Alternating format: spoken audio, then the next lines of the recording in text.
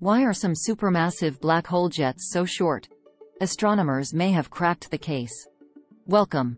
I hope you enjoy, then subscribe and like.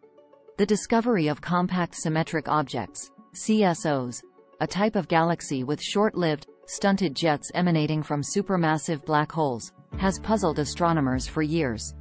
Unlike typical active galactic nuclei, AGN, which have long jets extending over hundreds of thousands of light-years, CSO jets are considerably shorter, spanning only about 1,500 light-years.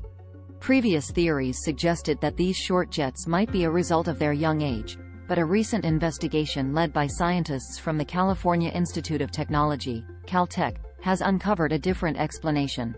The team, led by Professor Anthony Readhead, conducted a comprehensive study spanning 2 years, analyzing data from the Very Long Baseline Array